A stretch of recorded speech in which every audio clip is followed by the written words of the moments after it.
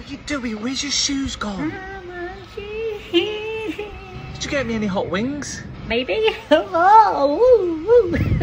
Get in your pistol farm. You got it, baby. Oh, yeah. What's up, Cinema Shogun here, and let me start this video by wishing all of the mothers out there a very happy Mother's Day. Not a birthing person's day, a Mother's Day. I wish all of you all a very happy Mother's Day. I have a lot of you all that reach out to me all the time telling me that I remind you of your kids or your grandkids. I've found a couple of new aunties and motherly-like figures through my subscribers, and I love all of you all. But anyways, let's go ahead and dive into the video. Today, we're going to talk a little bit about trauma, because trauma is an interesting subject to talk about. I believe that everyone suffers from some sort of trauma in their life. We have all had traumatic experiences, right? Some worse than others. You know, some of us can move on and live our lives. Others dwell on that trauma for the remainder of their days. But one thing that I've learned about trauma is usually people don't really like to talk about the trauma that they've been through. More often than not, people bury it down inside of them. And when they do open up about their trauma, when they do talk about their trauma, usually it's in an intimate setting. And hearing about other people's trauma can be really powerful.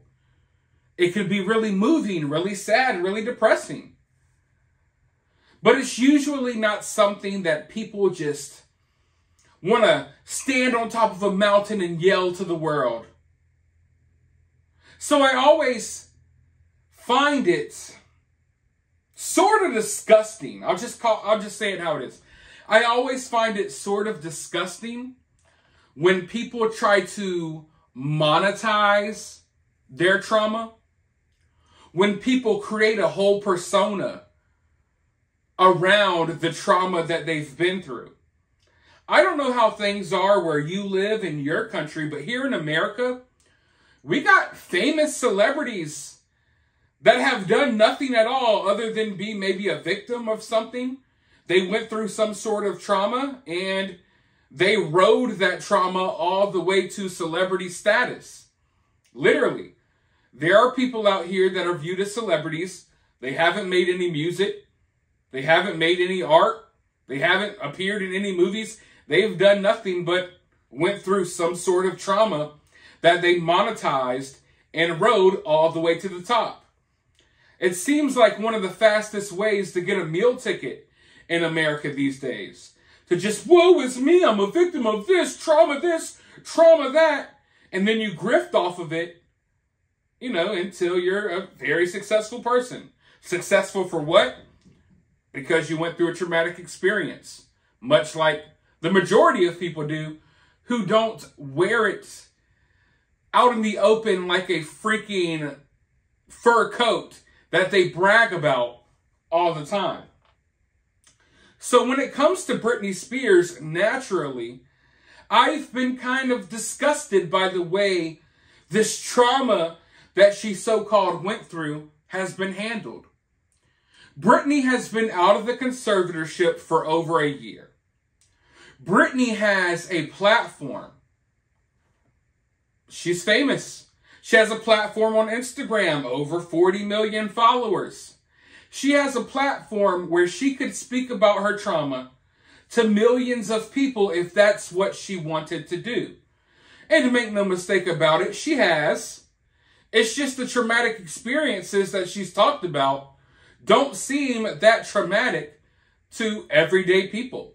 You know, from the limousine not being there outside of her private jet when she arrives back in America from London.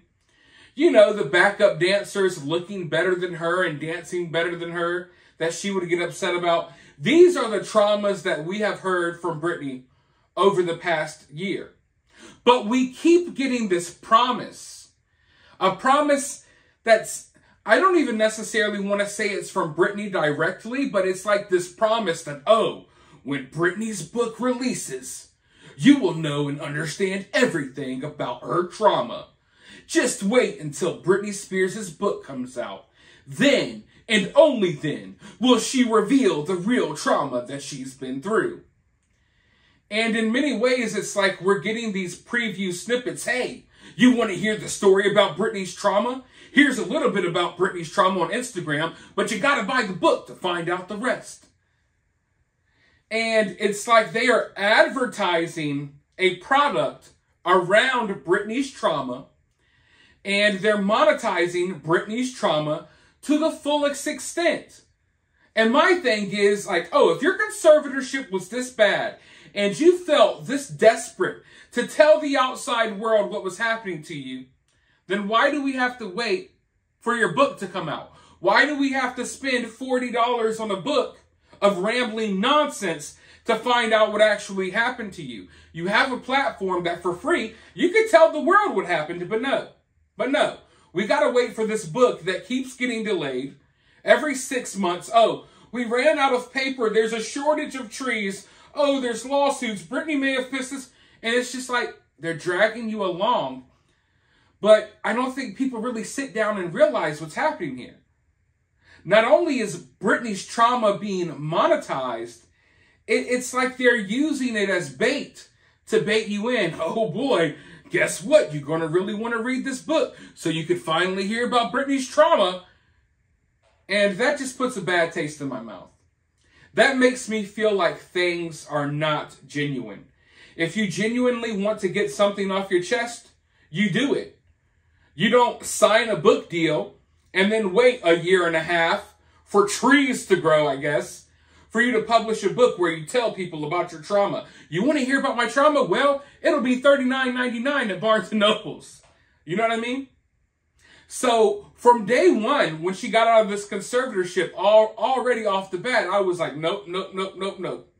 I know you can fool everyone else, but you ain't going to fool me. You're monetizing this trauma that she went through.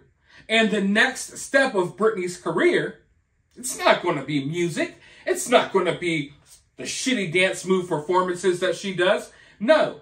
The next step in her career is to monetize the trauma. How can we milk this conservatorship for everything that we can? And now, guess what's happening? The creator of freaking American Horror Story, Ryan Murphy, I think that's his name, right? He wants to make a TV show about the trauma that Britney went through during her conservatorship. So once again, we're monetizing the trauma.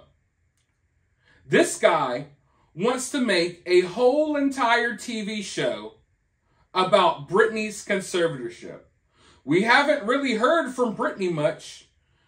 And let me pause right there. We've heard a lot from Britney. It's just that she hasn't said much. Yeah, we've had thousands of posts, long, rambling paragraphs of complete nothingness. But what of substance have we really gotten, folks? We've gotten the repeated, I couldn't drink coffee and I couldn't do that. What have we really gotten of substance, folks? Nothing. We're just promised that, oh, the deep, dark secrets will be revealed when the book comes out.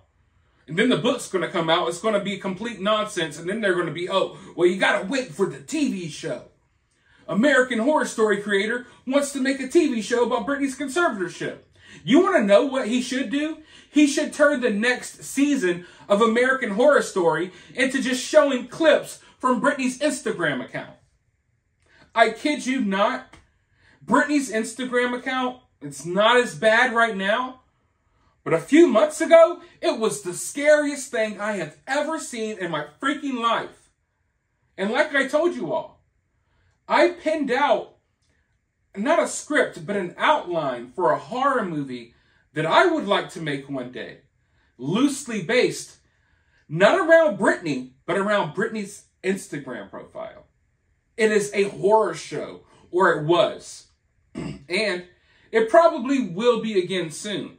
Once it's time to start promoting that book, best believe Britney's going to get to twirling.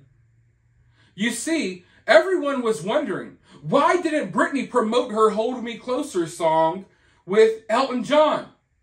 Well, turns out she was promoting it the whole time. She was promoting it with her asinine, weird, mentally ill antics on Instagram. Because guess what? Britney acting crazy and mentally ill is making people more interested in Britney than her music.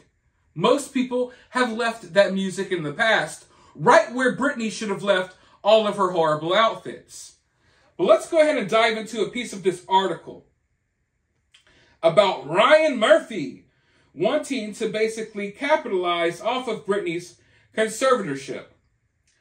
Ryan is openly fascinated by the Britney saga, and of course, he is one of the few filmmakers in Hollywood, maybe the only one, really, with a professional relationship with Britney. He knows her. He knows her world. And he knows why the story of her conservatorship resonated with so many people. But Ryan hates being accused of exploiting victims and tragedies in his shows. So this becomes an incredibly delicate matter, and not something he would even consider pushing without Britney's full cosign. The hilarious part about all of this to me is that these Yas Queen, Free Britney weirdos, they constantly say, oh, this person was after Britney's money. Britney's father was after her money. This person was after Britney's money. And I'm not saying that that's not necessary. I'm not saying that that's false.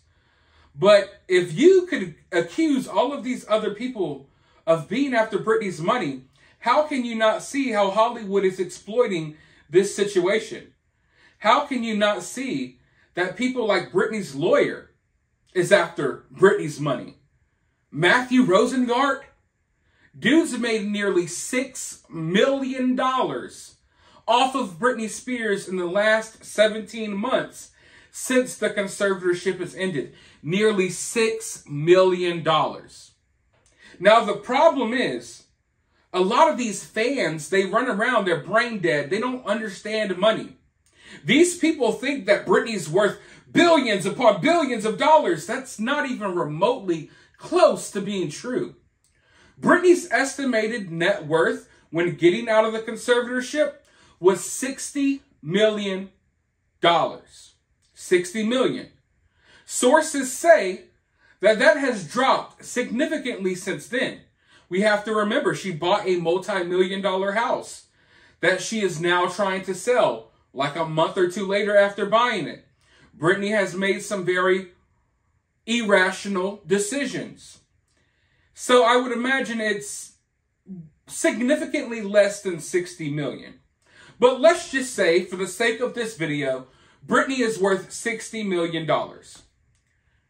You have to consider the fact that Britney's lawyer just made nearly $6 million off of Britney in roughly about a year and some change, right?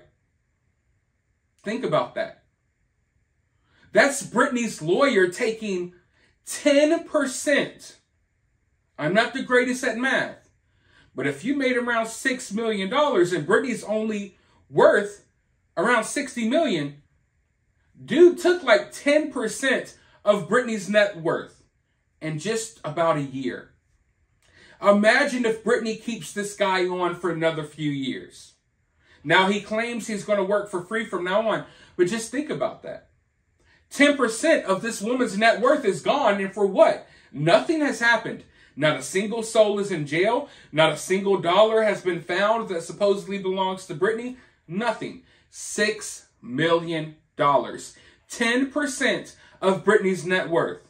And considering the fact that Britney was worth $60 million at the end of the conservatorship, and considering the fact that she goes on these vacations all the time, supposedly, considering the fact that she bought a multi-million-dollar home, that's over 10% of Britney's net worth.